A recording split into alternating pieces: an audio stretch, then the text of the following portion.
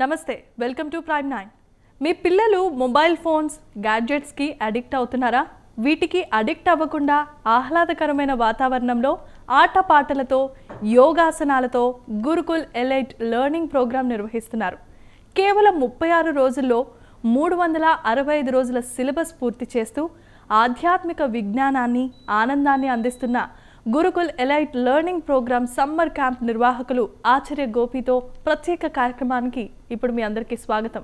ఇప్పుడు Gurukul summer camp విశేషాలను గోపీజీ గారిని అడిగి తెలుసుకుందాం. నమస్కారం ఆచార్య గారు. నమస్తే. అయితే ఇప్పుడు దీనికి సంబంధించి ఒక చిన్న ఏబీ ఉంటుంది, అదొకసారి చూద్దాం. ELP is a revolutionary next generation education system for smart era children. It's a unique system where children complete their entire next academic year syllabus of physics, chemistry, biology, math, and explore their independence while enjoying a fun-filled experience. If you're looking for an unforgettable adventure, fun, yoga, and wisdom in life, consider Gurukul Education System. It's a residential learning for 7 to 16 years old kids and work at the level of energizing the children by continuously keeping them in the state of being happy for no reason. A learning beyond textbooks. It is designed by eminent educators, dedicated acharyas and disciples of Guruji Rishi Prabhakar, inspired by his vision to create joyful learning systems, processes and methods for children to accelerate reading and make learning an exploring experience.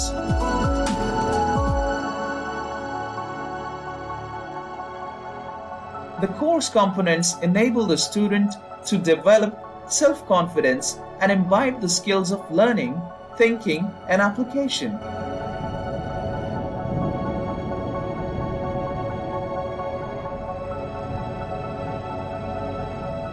ELP's applied learning aims to bridge the gaps in the present-day education system, which just uploads information into the minds of the students but rarely helps in the use and application. Yogena chittasya padena vacham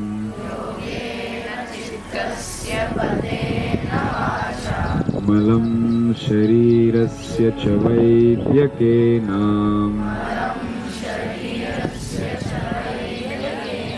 yopakaroktam pravaram muninam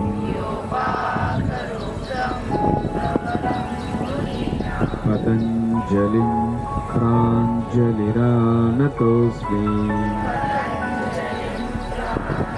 This course component enables the children to unleash the potential and achieve a competitive advantage and unwavering self-confidence. ELP attempts to avoid distractions from electronic gadgets and encourages performance and excellence.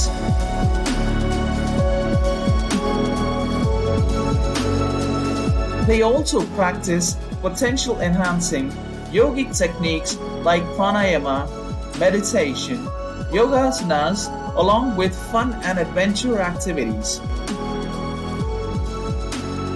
An ideal environment for learning is created. In this time and space, children's performance is at a naturally optimum level. There is no particular effort as such that the child needs to put in to achieve great results. It's in fact a happy time.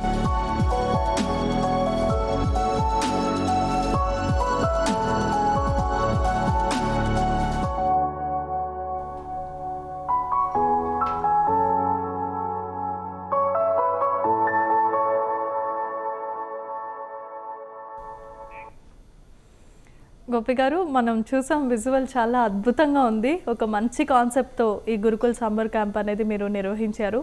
So మీరు మామూలుగా మన మనుషుల్లో మీరు తీసుకున్న concept చాలా అప్రిషియేషబుల్. కానీ ఇక్కడ విషయం ఏంటంటే మనుషులు ఎక్కువగా ఈ మధ్యకాలంలో సోషల్ మీడియా, ఎలక్ట్రిక్ గ్యాడ్జెట్స్కి చాలా అటెన్షన్ పే చేస్తున్నారు, చాలా తొందరగా అట్రాక్ట్ అయిపోతున్నారు. సో దాన్ని మీరు ఎలా తీసుకున్నారు? ఓకే, సో ఈ విషయానికి వచ్చేసరికి మనం సోషల్ మీడియా ఆర్ మొబైల్ కనుక చూసినట్లయితే సమస్య అనేది మొబైల్ ఫోన్లో లేదు, దాన్ని వాడే వాళ్ళలో ఉంది. అది ఎక్కడ సాధారణంగా ఏమీ లేదు. ఇది లేకపోతే నేను ఉండలేను అనేటువంటి స్థితి ఏదైతే వస్తుందో, సాధారణంగా మనం ఈ డ్రగ్స్ ఆర్ ఆల్కహాల్ ఆర్ ఇంకొకటి అది వ్యక్తి కావచ్చు, ఇంకొకటి కావచ్చు, ఏదైనా కానీ ఇది లేకపోతే నా వల్ల కావటం లేదు అన్నప్పుడు అది నిన్ను డామినేట్ చేస్తుంది. సో నువ్వు పూర్తిగా దాని వశం అయిపోయావు, అది నిన్ను కంట్రోల్ చేస్తుంది. సో ఇక్కడ మనం చెప్పేది ఏంటంటే ఇవన్నీ మనకి వస్తువులు. Mobile is a beautiful tool, చాలా మంచి అంశం. అది దాన్ని సరిగా వాడటం ఎలా, దాన్ని నా కంట్రోల్లో ఎలా ఉంచుకోవాలి, నేను దాన్ని డామినేట్ చేస్తున్నానా, అది నన్ను డామినేట్ చేస్తుందా. సో ఈ బేసిక్ ఎప్పుడైతే వస్తుందో ఆటోమేటిక్గా ఆ లైఫ్ స్టైల్ సెట్ అయిపోతుంది. ఇప్పుడు మీరు ఫేస్బుక్ చూడండి, లేకపోతే వాట్సాప్ చూడండి, ఇన్స్టా చూడండి అనడానికి ఏ మోటివేషన్ అవసరం లేదు. బట్ అదే వాటిని కంట్రోల్గా ఉండాలి అంటే ఏదో ఒక మోటివేషన్ అవసరం కదా. ఆ మోటివేషన్ ఏంటి అనేది ఇక్కడ మనం చిన్నపిల్లలకి పెద్దవాళ్ళకి నేర్పించడం జరుగుతుంది. సో దాన్ని బేస్ చేసుకొని ఇప్పుడు మీరు సమ్మర్ క్యాంప్ అనేది కండక్ట్ చేశారు. కరెక్ట్. సో మీరు ఇప్పుడు కండక్ట్ చేసే ప్రోగ్రాంలో పిల్లలకి పెద్దవాళ్ళకి అందరికీ అన్ని ఏజ్ గ్రూపుల వాళ్ళకి ఉంటుందా, లేదంటే ఓన్లీ ఫర్ చిల్డ్రన్ అయినా? ఇది పిల్లలకు ఉంటుంది. ఎవరైతే పిల్లల్ని చేర్పిస్తున్నారో వాళ్ళ తల్లిదండ్రులకి వేరే వాళ్ళకి కూడా ఉంటుంది. అంటే ఇక్కడ మేము చూసినటువంటి ఒక అంశం ఏంటంటే చాలా గంభీరమైనటువంటి అంశం. సమాజంలో ఈ నడుస్తున్న పరిస్థితులకు అనుగుణంగా మనిషి తనతో పాటు తాను ఉండకపోవడం అనేది చాలా డిస్ట్రాక్షన్స్.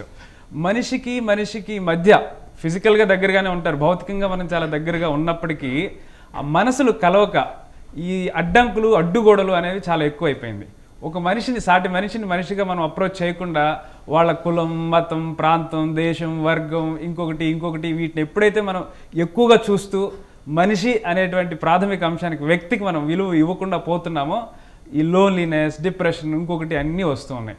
కాబట్టి ఈ అన్నింటి విషయాల పట్ల ఫిజికల్గా, మెంటల్గా, సోషల్గా, స్పిరిచువల్గా ఏ విధంగా సరైన విధానంలో వెళ్ళాలి అనే దానికి పిల్లలకి మరియు పెద్దవాళ్ళకి మా దగ్గర శిక్షణ కార్యక్రమాలు ఉన్నాయి.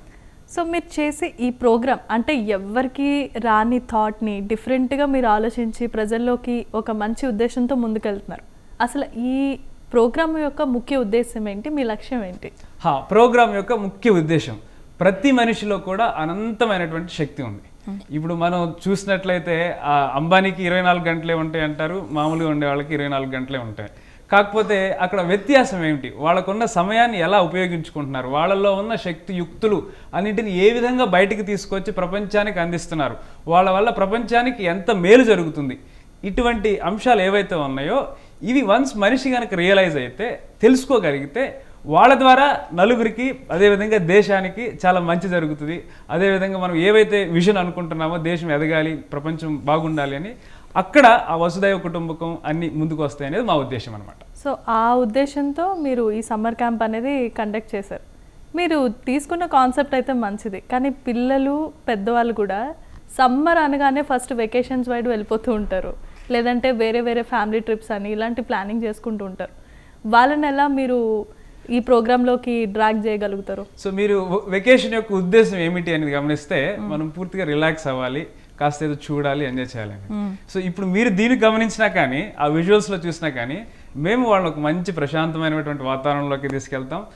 మనకు వెకేషన్కి వెళ్తే ఎంత హ్యాపీనెస్ వస్తుందో దానికంటే 10 ఇంతులు వచ్చే విధంగా ఈ ఇంటలెక్చువల్గా కానీ, ఫిజికల్గా కానీ హెల్దీగా, ఫిట్గా చేస్తా.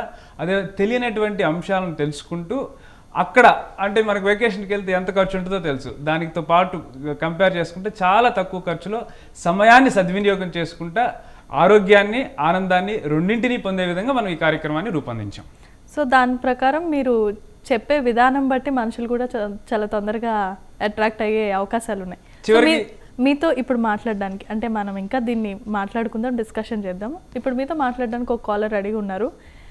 హనుమాన్ గారు బోరబండ నుండి కాల్ చేస్తున్నారు. నమస్కారం అండి. హలో, నమస్కారం అండి హనుమాన్ గారు. నమస్కారం అండి. చెప్పండి, ఇప్పుడు మనతో గోపి గురువు గారు ఉన్నారు, వారిని అడిగి మీకున్న సమస్యను వారికి తెలియచేయండి. హలో, నమస్తే అండి హనుమాన్ గారు. నమస్తే. నమస్తేనండి. ఒక చిన్న డౌట్ అండి, ఇది చిన్నపిల్లలకి కూడా ఉందా అండి? పెద్దవాళ్ళకి అన్నారు కదా, బట్ టీవీలో నాకు only 7th, 8th, 9th, 10th class students అన్నారు కదా. రైట్. ఓకే. 8 నుంచి 12 సంవత్సరాల పిల్లలకి 1 వారం 2 వారాల శిక్షణ ఉంటుందండి. అదేవిధంగా 7వ తరగతి నుంచి 10వ తరగతి చదివేటువంటి పిల్లలకి 4 వారాల 5 వారాల శిక్షణ ఉంటుంది. ఎవరైతే మీ పిల్లలు జాయిన్ చేస్తున్నారో ఆ పేరెంట్స్ కూడా ఒక 15 రోజుల పాటు ఒక వారం రోజుల పాటు ఆన్లైన్లో, ఇంకొక 3-4 రోజుల పాటు ఆఫ్లైన్లో వాళ్ళకి శిక్షణ ఇవ్వడం జరుగుతుంది.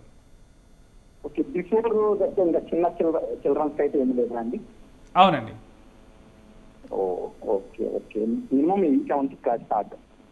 మరిన్ని వివరాలకు మీకు ఆ స్క్రీన్ మీద వాట్సాప్ మెసేజ్ చేయండి, మా వైపు నుంచి మీకు కాల్ చేస్తారు.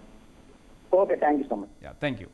ఎస్ గురుగారు, ఇప్పుడు ఏదో ఒక విషయాన్ని కంటిన్యూ చేస్తున్నాం మనం. సమ్మర్ క్యాంప్ అయిపోయింది, ఇప్పుడు మీరు చెప్తున్నారు ఇది 365 కోర్స్. అసలు యోగా అనేది ఒక అనంతమైంది, ఎందుకంటే ప్రతి ఒక్క వ్యాధికి సంబంధించి చాలా రకాలైన యోగాలు, యోగా ఆసనాలు, దానికి సంబంధించి ఒక మెటీరియల్ అనేది ఉంటుంది. కానీ మీరు ఇక్కడ ఏమని చెప్తున్నారంటే 365 డేస్కి తగిన సిలబస్ వితిన్ 65 డేస్లో కంప్లీట్ అయిపోతుందని, అది ఎలా? రైట్, చాలా మంచి ప్రశ్న. ఇది నా గొప్పతనంగా చెప్పను, ఇది మా గురువుల గొప్పతనం, అంతకంటే ఎక్కువగా యోగా యొక్క గొప్పతనం.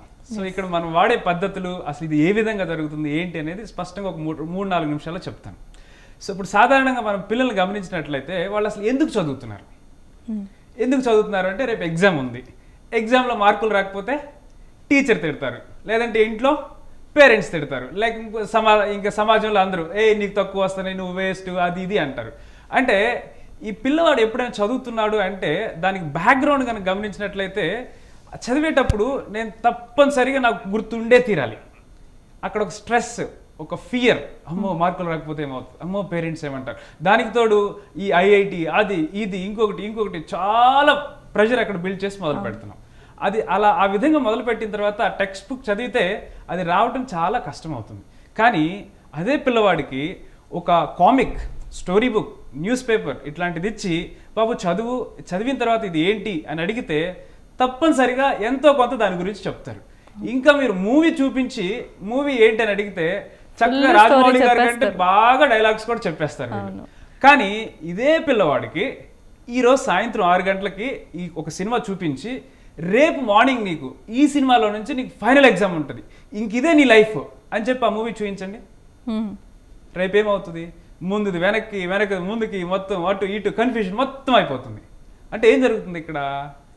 లేనిపోయిన సీరియస్నెస్ని టూ మచ్గా ఇచ్చి మనం అక్కడ ప్రెషర్ ఎక్కువ బిల్డ్ చేసి అసలు చాలా సులభంగా అయ్యేటువంటి లెర్నింగ్ అనేది చాలా బ్యూటిఫుల్ అండి. ఏదైనా నేర్చుకుంటాం అనేది ఎంతో సంతోషాన్ని ఇస్తుంది, ఎంతో ఆనందాన్ని ఇస్తుంది, నేర్చుకున్న తృప్తి ఇస్తుంది. అట్లాంటిది పిల్లలు పుస్తకం పట్టుకోవాలంటే నాకు ఈ చదువులు వద్దు బాబోయ్ అనేటువంటి పరిస్థితికి మనం తీసుకొచ్చాం విద్యా వ్యవస్థను. ఓకే గోపీజీ గారు, ఇప్పుడు మీతో మాట్లాడడానికి ఇంకో కాలర్ కూడా సిద్ధంగా ఉన్నారు. నాగేంద్ర గారు కడప నుండి మాట్లాడుతున్నారు. నమస్కారం అండి. నమస్కారం అండి. నాగేంద్ర గారు, మీ టీవీ వాల్యూమ్ కొంచెం తగ్గించి గురుగారితో మాట్లాడడానికి ప్రయత్నించండి. గురుగారు ఇప్పుడు మనతో పాటు ఉన్నారు, గోపి గారు, వారితో మాట్లాడండి. Okay okay madam. నమస్తే నాగేంద్ర గారు, చెప్పండి. సార్ నమస్తే సార్. సార్ మా బాబు 8th క్లాస్ చదువుతున్నాడు సార్. సార్ హలో సార్, చెప్పండి సార్, వింటున్నాను. సార్ బాబు 8th క్లాస్ చదువుతున్నాడు ఇప్పుడు. రైట్. నెక్స్ట్ 9th వెళ్తాడు సార్. రైట్. సార్ ఆయన చదువులు చాలా పూర్ సార్. బాగా బేసికల్ గా బయట ఎక్కువ ఉంటాడు కానీ అంటే ఏదైనా మెమరీ పవర్ లో, ఎడ్యుకేషన్ అనేది చాలా పూర్ డల్ సార్, రైటింగ్ లో కానీ చదువులో కానీ. రైట్. ఏం చేయమంటారు సార్? రైట్, చెప్తాను. సో దీనికి ఏ పిల్లలు కూడా జనరల్గా ఎక్కువ తక్కువ అనేది ఉండదు. ప్రతి ఒక్కళ్ళలో కొన్ని బాగా చేసే అంశాలు కొన్ని ఉంటాయి, కొన్ని కొంచెం తక్కువగా చేసేది ఉంటాయి. సో ఇక్కడ మనం ఫెసిలిటేటర్గా, ఎడ్యుకేటర్స్గా మనం చేయాల్సింది ఏంటంటే పిల్లవాడు ఏది బాగా చేయగలుగుతున్నాడు అనేది గుర్తించగలగాలి. గుర్తించి వాళ్ళని ఆ దిశలో ముందుకు నడిపించగలిగితే చాలా బాగుంటుంది. అయితే అకాడమిక్స్ దగ్గర వరకు వచ్చేసరికి ఓకే, ఇప్పుడు 8th క్లాస్ అయిపోయి 9th క్లాస్కి వస్తున్నారు. మా పద్ధతిలో మేము ఎలా చూస్తాము అంటే 9th క్లాస్కి పిల్లవాడు వస్తున్నాడు అంటే ఆ 9th క్లాస్కి సంబంధించినంత వరకు తనకి ఆ సబ్జెక్ట్ అనేది ఉందా లేదా. ఒకవేళ లేదు అంటే 8th క్లాస్ అన్నా వస్తుందా, 8th కూడా రాలేదంటే 7th వస్తుందా, 7th కూడా రాలేదంటే 6th వస్తుందా. సో ఈ విధంగా చూసి తన నిజమైన క్లాస్ ఏంటి అనేది గమనించి అక్కడి నుంచి మళ్ళీ బేస్ క్రియేట్ చేసుకుంటా 6th, 7th, 8th, 9th. కాకపోతే ఇదంతా ఏంటంటే కొంచెం టైం టేకింగ్ ప్రాసెస్. ఈ సమ్మర్లో ఉన్న 2 నెలల్లో ఇదంతా చేయడం కష్టం. మీరు విడిగా మమ్మల్ని సంప్రదిస్తే మనం దానికి తగినటువంటి సూచనలు, సలహాలు ఇవ్వవచ్చు. అదే ఓకే సార్. కాదు సార్, ఇప్పుడు ఏదైనా ఫోన్ నెంబరు అట్లా చూసి ఇట్లా చెప్పున్నా అంటే ఇట్లా చూసి అట్లే చెప్పేస్తాడు అంతే. అది బ్యూటిఫుల్, ఎప్పుడు మళ్ళీ మరుసటి రోజు అడిగినా చెప్పేస్తాడు. రైట్. సో అంటే పిల్లవాళ్ళు ఒక నెంబర్ ఆల్రెడీ ఆ శక్తి ఉంది, మెమరీ ఉంది, అదేవిధంగా తనలో చాలా శక్తి ఉంది. దాన్ని సరైన విధంగా డైరెక్షన్ ఇచ్చేవాళ్ళు, ఉపయోగించుకోగలిగేటట్లు చేసేవాళ్ళు ఆచార్యులు ఆర్ టీచర్స్ అవసరం. ఓకే నాగేంద్ర గారు, మీకు ఏమన్నా ఇంకా డౌట్స్ కానీ అనుమానాలు కానీ ఉంటే కనుక మీకు స్క్రీన్పై కనిపిస్తున్న నెంబర్కి గురువు గారికి కాల్ చేసి తర్వాత మీరు మాట్లాడొచ్చు. తర్వాత ఇప్పుడు మరొక కాలర్ కూడా సిద్ధంగా ఉన్నారండి. ముంతాజ్ గారు గుంటూరు నుండి కాల్ చేస్తున్నారు. నమస్కారం అండి. నమస్తే అండి. నమస్తే ముంతాజ్ గారు. నమస్తే అండి. ఇది ఎక్కడండి? హైదరాబాద్ లోనేనా, ఇంకా ఎక్కడన్నా ఉంటుందా? మాది గుంటూరు. మాది అవునమ్మా, ఇది హైదరాబాద్లో దివ్య రిట్రీట్ అనే ప్లేస్లో ఉంటుందమ్మా. అది కీసర దగ్గర దాదాపు ఒక 3-4 కిలోమీటర్ల దూరంలో ఉంటుంది. పూర్తిగా శిక్షణ ఇక్కడే ఉంటుందమ్మా. రెసిడెన్షియల్ ప్రోగ్రామ్, వసతి సౌకర్యంతో కలిపి ఉంటుంది. ఓహో, అలానా? అంటే మాకేమీ లేదు, మా గుంటూరు వాళ్ళకి. మీరు కూడా రావచ్చు. పిల్లలు గుజరాత్ నుంచి, బాంబే నుంచి, మహారాష్ట్ర నుంచి, తమిళనాడు నుంచి, కర్ణాటక నుంచి వస్తారమ్మా. All over India. All over India. Okay okay గురువు గారు, అయితే మనం ఇప్పుడు మాట్లాడుకుంటున్నాం రైట్. 365 ఏ విధంగా అవుతుంది అనేది. సో ఇప్పుడు మనం చూసినట్లయితే సాధారణంగా స్కూల్లో ఒక క్లాస్ జరుగుతుంది అనుకున్నాం. ఈ క్లాస్ జరిగేటప్పుడు 40 మంది పిల్లలు ఉన్నారు, టీచర్ పాఠం చెప్తారు. సో ఈ 40 మందిలో ఒక 10-15 మంది ఫస్ట్ టైం చెప్పిన వెంటనే ఫట్ మని క్యాచ్ చేస్తారు పాయింట్ని. వాళ్ళకి అర్థమైపోతుంది వెరీ క్విక్గా. సో ఈ 45 నిమిషాల పీరియడ్లో వాళ్ళకి 15 నిమిషాల్లో పాఠం అయిపోయింది. ఇంకొక 30 నిమిషాలు వీళ్ళు ఏం చేయాలి అక్కడ? ఇంక కొంతమంది ఉంటారు వాళ్ళకి రెండోసారి చెప్పాలి, ఇంకొంతమంది ఉంటారు వాళ్ళకి మూడోసారి చెప్పాలి, నాలుగోసారి చెప్పాలి. అలా 45 నిమిషాలు అవుతుంది. ఇప్పుడు నా ప్రశ్న ఏంటంటే ఎవరైతే ఈ 15 నిమిషాల్లో మొదటిసారి పాఠాన్ని నేర్చుకోగలిగారో వాళ్ళకి ఇంకా క్లాస్ రూమ్లో కూర్చొని చేయాల్సిన పని ఏంటి? ఈ విధంగా అంటే వాడికి ఒకసారి వచ్చేసిన తర్వాత బోర్ ఫీల్ అవుతాడు, ఆ తర్వాత ఇంకొంచెం మిస్చీవియస్గా అటు ఇటుగా కూడా ఉంటారు. ఇప్పుడు ఈ విధంగా రోజు మొత్తాన్ని గమనిస్తే అసలు ఎన్ని గంటల సమయం బాగా నేర్చుకునేటువంటి పిల్లలు ఎవరైతే ఉన్నారో, తెలివిగల పిల్లలు ఎవరైతే ఉన్నారో, ఇంటెలిజెంట్గా ఎవరైతే ఉన్నారో వాళ్ళ సమయాన్ని మనం ఎందుకు వృధా చేస్తున్నాం? ఈ విధంగా ఇయర్ మొత్తం ఎంత వేస్ట్ చేస్తున్నాము? ఈ 22 years ఆఫ్ ఎడ్యుకేషన్ సిస్టంలో అసలు వాళ్ళ అంత యూత్ బబ్లింగ్ ఎనర్జీని మనం ఎందుకు వేస్ట్ చేస్తున్నాం? ఒకవేళ మీరు దీన్ని అడుగుతున్నారు అంటే మరి ప్రతి ఒక్క దానిలో మనం ఒక సౌలభ్యం కల్పిస్తున్నాం. వేగంగా వెళ్ళాలి అంటే ఎక్స్ప్రెస్ వేలేస్తున్నాం, అవుటర్ రింగ్ రోడ్ అంటున్నాం, లేకపోతే ప్రతి ఒక్క దానిలో తత్కాల్ పాస్పోర్ట్ అంటున్నాం, ఇంకోటి. ఎవరైతే వేగంగా వెళ్ళాలి అని అనుకుంటున్నారో వాళ్ళందరికీ ఒక సౌలభ్యం, ఒక అవకాశం చూపిస్తున్నాం. బట్ విద్యా వ్యవస్థలో, ఇక్కడ ఎడ్యుకేషన్ సిస్టంలో ఫాస్ట్గా నేర్చుకొని ముందుకు వెళ్ళే వాళ్ళకి మన దగ్గర ఎందుకు విధానం లేదు? ఇది మొదటి ప్రశ్న. ఇక్కడ అంటే అందరూ తెలుసుకోవాల్సిన ఏంటంటే పిల్లల్లో నేర్చుకునేటువంటి శక్తి, సామర్థ్యం అన్నీ ఉన్నా కానీ మన సిస్టమ్ అనేదాన్ని, అది సిస్టంలో మనకు వాళ్ళకి ఫెసిలిటీ లేదు. సో ఇక్కడ ఆ నేర్చుకునే ఎబిలిటీ ఏదైతే ఉందో దాన్ని మనం యూటిలైజ్ చేసుకుంటా మనకున్నటువంటి టెక్స్ట్ బుక్స్ని, ఈ ఎంటైర్ టెక్స్ట్ బుక్ని ఒక లైక్ ఈ స్పీడ్ రీడింగ్ అనే పద్ధతి మా దగ్గర ఒకటి ఉంటుంది. దీంతో ఆ స్టోరీ బుక్ లాగా, కామిక్ లాగా టెక్స్ట్ బుక్ని చదవడానికి మనం ట్రైనింగ్ ఇస్తాం. సో అప్పుడు వాళ్ళు ఆ ఎంటైర్ టెక్స్ట్ బుక్ని ఒక గంటకి ఒక 80 to 100 pages per hour చదువుతారు. ఈ విధంగా 1-2 రోజుల్లోనే ఒక 4-5 సార్లు పూర్తిగా టెక్స్ట్ బుక్ని చదివేస్తారు. చదివిన తర్వాత ఎండ్ ఆఫ్ ది లెసన్ కొన్ని క్వశ్చన్స్ ఉంటాయి. ఆ క్వశ్చన్స్ని ఒకసారి మైండ్లో ఆన్సర్ చేసుకుంటారు. ఏంటి నాకు సమాధానాలు వస్తుంది? సాధారణంగా ఇక్కడే తెలుస్తుంది. పిల్లవాడికి ఒక 10 క్వశ్చన్స్ ఉన్నాయంటే 10లో ఒక 8 క్వశ్చన్స్ తేలిగ్గా ఆన్సర్ వస్తూ ఉంటుంది. ఎందుకంటే ఈ పుస్తకాన్ని వాళ్ళు స్టోరీ బుక్ లాగా చదివారు, వాళ్ళకి తెలుస్తూ ఉంటుంది. ఇది అయిపోయిన తర్వాత ఈ స్థితిలో వాళ్ళకి గుర్తుంటుంది. కానీ దీన్ని లైఫ్ టైం మొత్తం క్యారీ చేయాలి అంటే అవ్వదు. సో దానికి ఏంటంటే మనం ఒక ఆర్గనైజింగ్ అనే మెథడాలజీ ద్వారా ఆ ఎంటైర్ టెక్స్ట్ బుక్ ఏదైతే ఉందో దాన్ని నీట్గా బ్రెయిన్లో ఆర్గనైజ్ చేస్తాం. అంటే ఆ లెసన్లో మేబీ ఒక 20 pages or 30 pages ఉన్నటువంటి లెసన్, ఆ పారాగ్రాఫ్లో ఏ కీవర్డ్ తీసుకుంటే నాకు ఎంటైర్ లెసన్ స్ట్రైక్ అవుతుంది అనే విధంగా చూసుకొని ఆ మెయిన్ పాయింట్స్, సబ్ పాయింట్స్ తీసుకొని 20-30 pages లెసన్ ఒక 2-3 pages కంప్రెస్ చేస్తాం. ఆ తర్వాత 2-3 pages ఏదైతే ఉందో దాన్ని ఒక ఇమేజ్గా, మైండ్ మ్యాప్గా తయారు చేస్తాం. సో ఇప్పుడు 15 పాఠాలు ఉన్నాయంటే ఒక సబ్జెక్ట్లో 15 మైండ్ మ్యాప్స్ అవుతాయి. వీటిని నెక్స్ట్ 40 days ఉదయం, మధ్యాహ్నం, సాయంత్రం రివైజ్ చేయడం ద్వారా పూర్తి సిలబస్ని పూర్తి చేయటమే కాదు, జీవితాంతం కూడా గుర్తుపెట్టుకునే విధంగా ఈ శిక్షణ ఉంటుందన్నమాట. మరో కాలర్ కూడా మీతో మాట్లాడడానికి సిద్ధంగా ఉన్నారు. నమస్కారం గోవింద్ గారు. గోవింద్ గారు నమస్తే. నమస్తే, చెప్పండి సార్. హలో, నమస్తే నమస్తే. ఇది గురుకుల సంబర క్యాంప్ అని పెట్టిందిగా? అవునండి. ఎట్లా మరి, ఏమన్నా కట్టాలనా ఎట్లా? అవునవును, ఇది ఛార్జబుల్ అండి. దాదాపు 4 వారాల కార్యక్రమానికి 30,000 వరకు ఫీజు ఉంటుంది. దివ్య రిట్రీట్ అనేటువంటి ప్లేస్లో ఉంటుంది. దీనిలో 4 అంశాల్లో శిక్షణ ఇస్తారు. Academics, adventure activities, career guidance, counselling, yoga, వీటిల్లో ఉంటుంది శిక్షణ.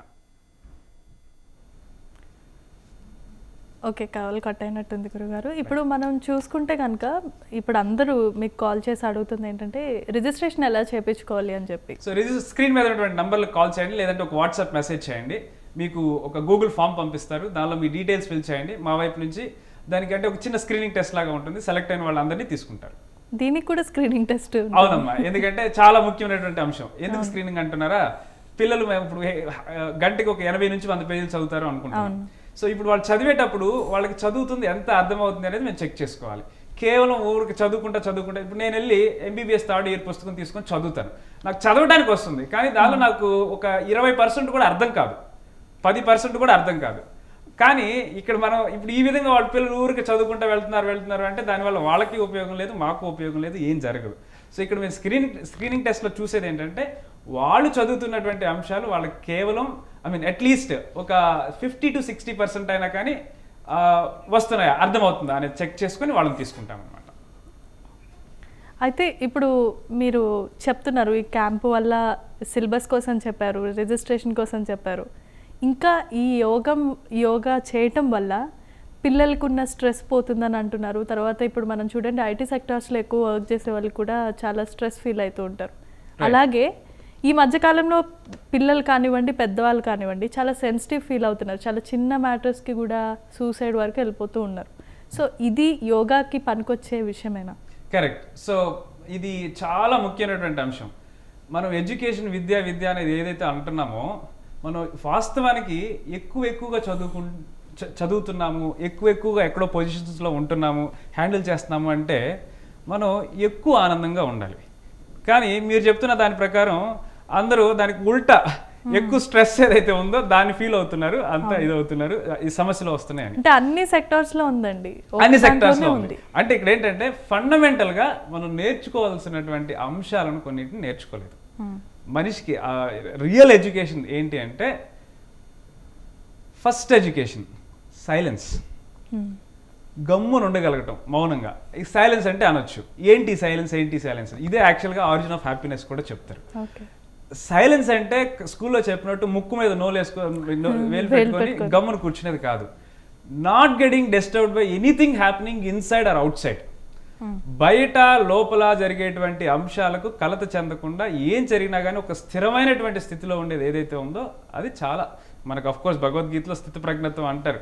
అది పూర్తిగా రాకపోయినా కానీ మినిమం దాని బేసిక్స్ తెలుసుంటే ఈ స్ట్రెస్ ఇట్లాంటివన్నీ వచ్చినప్పుడు నీకు పర్పస్ క్లియర్గా ఉన్నప్పుడు చాలా ఈజీగా బయటకు వచ్చేయచ్చు. మీ పిల్లలకి ఫర్ ఎగ్జాంపుల్ మీ డాటర్కి పెళ్లి చేస్తున్నారు, అక్కడ మీకు స్ట్రెస్ ఫీల్ అవుతారా? ఆర్ మీరు ఇల్లు కడుతున్నారు, అక్కడ మీరు స్ట్రెస్ ఫీల్ అవుతారా? కొంచెం ఫీల్ అవుతారు. దీనికి ఎగ్జాంపుల్ చెప్తాను. ఒక పని చేసేటప్పుడు అన్విల్లింగ్నెస్తో చేస్తాం. ఎప్పుడే అది చిన్నదైనా సరే, ఇక్కడ గ్లాస్ ఉంది తీసి పక్కన పెట్టాలి, మీకు అన్విల్లింగ్నెస్ ఉంది అంటే స్ట్రెస్ క్రియేట్ చేస్తుంది. అదే మీకు విల్లింగ్నెస్ ఉంది, ఎంత వెయిట్ అయినా లేపుతారు, ఎక్కడి వరకైనా వెళ్తారు, ఏదైనా చేస్తారు, అక్కడ మీకు స్ట్రెస్ రాదు. డాటర్ మ్యారేజ్ చేసిన తర్వాత హ్యాపీగా అవుతుంది, ఇల్లు కట్టిన తర్వాత హ్యాపీ అవుతుంది. అలసట ఉంటుంది, రెస్ట్ తీసుకుంటారు, సెట్ అయిపోతుంది. బట్ స్ట్రెస్కి రీజన్స్ వేరు, అలసటకి రీజన్స్ వేరు. సో ఇక్కడ నేర్చుకోవాలటువంటి ఫండమెంటల్స్ కొన్ని ఉన్నాయి. వీటన్నిటికీ సంబంధించి మేము పూర్తి శిక్షణ ఇస్తాం పెద్దవాళ్ళకి, పిల్లలకి. సో ఇంత మంచి ప్రోగ్రామ్స్ అన్నీ కండక్ట్ చేస్తున్నారు కదా, ఇది ఎప్పటి నుండి మీకు ఈ థాట్ వచ్చింది? ఇది నేను 2008లో నేను ఒక సీనియర్ సపోర్ట్ ఇంజనీర్గా పనిచేస్తున్న సమయంలో గురూజీ రిషి ప్రభాకర్ గారని సద్గురు గారి గురువు కూడా ఒకనొక టైంలో ఆయన కార్యక్రమం చేయడం ద్వారా నేను బాగా ఇన్స్పైర్ అయ్యి నా జాబ్ రిజైన్ చేసి ఆయన దగ్గరికి వెళ్ళాను. సో పూర్తి సమయం అక్కడ కేటాయించడం ద్వారా ఆయన నన్ను బ్లెస్ చేశారు. సో ఆ కార్యక్రమాలని ఇంకా మనం కొంత ఎక్కడైతే ఏవైతే ఇంకా అన్ని చోట్ల పాదయాత్రలు అక్కడ ఇక్కడ తిరిగి ప్రపంచం అంతా తిరిగి ఏవైతే నేర్చుకున్నామో వాటిని ఇప్పుడు నేను ప్రపంచాన్ని అందరికీ అందిస్తాను. సో గురూజీ గారు మీకు ఇన్స్పిరేషన్ కాబట్టి అదే ఉద్దేశంతో మీరు కూడా ప్రజల్లోకి మంచి కార్యక్రమం ద్వారా వస్తున్నారు. సో మీరు చేస్తున్న కార్యక్రమం ప్రజలందరికీ కూడా నచ్చుతుందని మేము అనుకుంటున్నాము. మంచి క్యాంప్ని అయితే కండక్ట్ చేస్తున్నారు. సో మంచి విషయాలు మాతో ఇప్పటి వరకు చర్చించారు, అందుని బట్టి మీకు చాలా థ్యాంక్స్ గురువు గారు. సో ఇది ఇవాల్టి కార్యక్రమం. మరో కార్యక్రమంలో మళ్ళీ కలుసుకుందాం. అంతవరకు చూస్తూనే ఉండండి Prime9 న్యూస్.